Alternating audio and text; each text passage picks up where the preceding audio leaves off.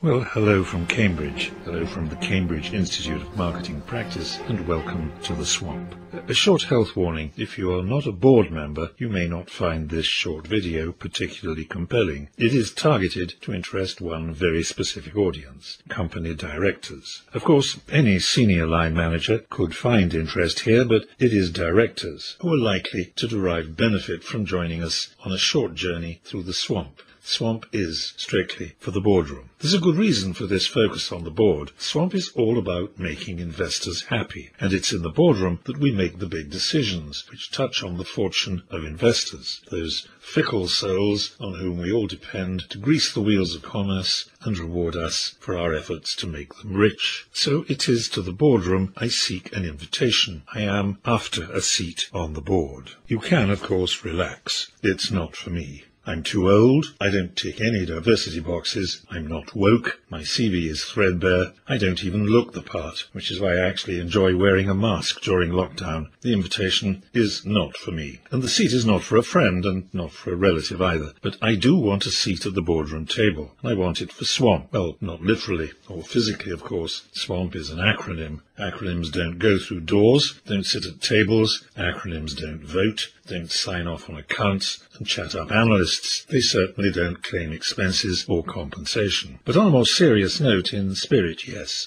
SWAMP does deserve a place in the decision-making process. SWAMP should be where profits take centre stage. SWAMP deserves a seat in your boardroom. Give me a few minutes of your time, and I will try to expose an opportunity you may have overlooked. You won't regret it. The journey's entirely free. The opportunity is hidden in plain sight and will seem blindingly obvious once exposed to view. So I don't deserve a fee, and I'm way past my consultant sell-by date, as you can see. So rest easy, I'm not after your money, just 5 minutes of your time and undivided attention. So what is SWAMP? An acronym, of course, we've said that. You'll find out what the letters stand for in the second and final video. Yes, there are only 2. But SWAMP is first and foremost a matrix. It is its role as a matrix we'll explore in this first short video. Matrix is a busy word, many meanings, many contexts, certainly more than a fairly eccentric movie, which I confess I have seen several times. A matrix, says Collins, is an environment in which something develops and grows. A matrix may be anatomical, biological, mathematical, organizational even, but in commerce a matrix is something else. In every business and in every marketplace it is where brands can develop. Brands like Lotto, IBM, Ariel, Coca-Cola, Google, Android, Barclays, McDonald's, Apple, etc. All grown in a brand's matrix. Okay, what's all this brand stuff, you may ask? Not my bag. Marketing stuff. Kick it downstairs to the marketing team.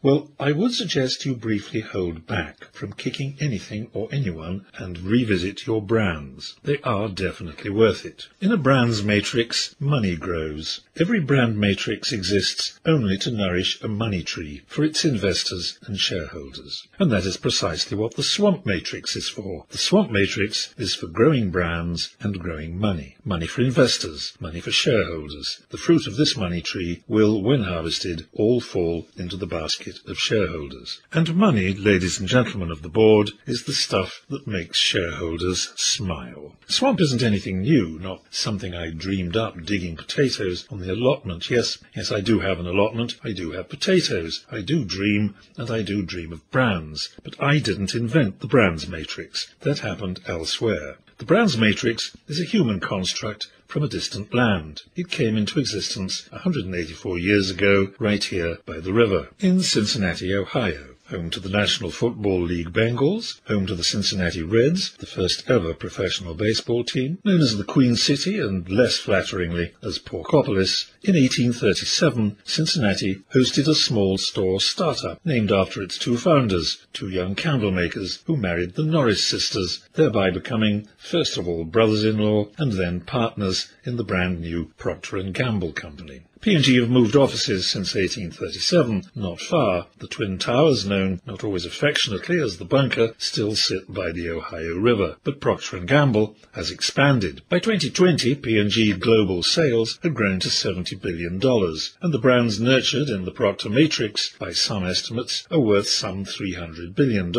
That's market cap less tangible assets, so a bit optimistic, but they are certainly worth a lot of cash. The secrets of the P&G matrix are not obvious to outsiders, but they are well understood on the inside. Believe me, I have been there. P&G brands are managed as discrete, competing business units. P&G brands are accounted as profit centers. In P&G, each brand has precise financial objectives and strategies to achieve its goals. And most important of all, each P&G brand is assigned a dedicated brand manager, has been since 1931. Within this simple matrix, P&G has been growing brand sales, profits, and growing brand cash value, BCV, for a long time, and all for generations of shareholders. BCV, or brand cash value, can be pretty impressive. P&G themselves sold Pringles in 2012 to Kellogg's for some $3 billion, Duracell in 2014 to Warren Buffett for about the same, and their beauty brands, Max Factor and CoverGirl with a few extras, fetched a cool $13 billion from Coty in 2015. Not for sale right now, as far as I know. Coca-Cola is estimated at $70 billion BCV, and Apple $185 billion, Google $142 billion, and that is the Swamp takeaway. Swamp 2 grows brand sales and profits. Swamp 2 grows brand cash value. And the BCV all belongs to shareholders. They own the company's assets, they own the brands. So maybe I can tempt you to consider that request for an invitation after all. Bring Swamp on board. Give Swamp a seat at the boardroom table. Give it a shot at making investors and shareholders smile. Of course, a money tree doesn't grow spontaneously. To grow the money tree, we have to make things happen. We need tools and know how to use them. Come back and join me in part 2 as Swamp morphs from matrix to toolbox, shapes profitable brands and brings a smile to investors' often stony faces.